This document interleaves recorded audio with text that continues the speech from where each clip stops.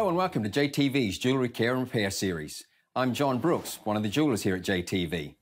Our lesson today is how to clean Bella Luce jewellery or any other CZ jewellery you have at home.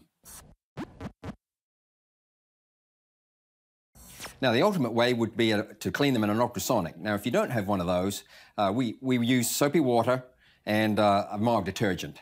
We like to use scent-free and also no colour added. I have a Bella Luce ring here. Now, this will also work well for gold jewellery, platinum jewellery, or any other silver jewellery. So what we're just going to use a pair of tongs here, agitate it in the warm water. Make sure you get that good and clean. If you have any dirty spots that you can't get to, maybe under the gallery here, or the pavilions of the stones, we can use the Q-tip. We also recommend a very soft bristle brush, but we do not recommend a toothbrush. So once you've cleaned the piece, you can just lay it down on a soft cloth and let it air dry, or you can pat it dry so it doesn't spot. And really, it's that simple. Well, thanks for watching our video today, and be sure to check out JTV's channel for more informational videos and great tips on how to clean jewellery. Come back and see us soon.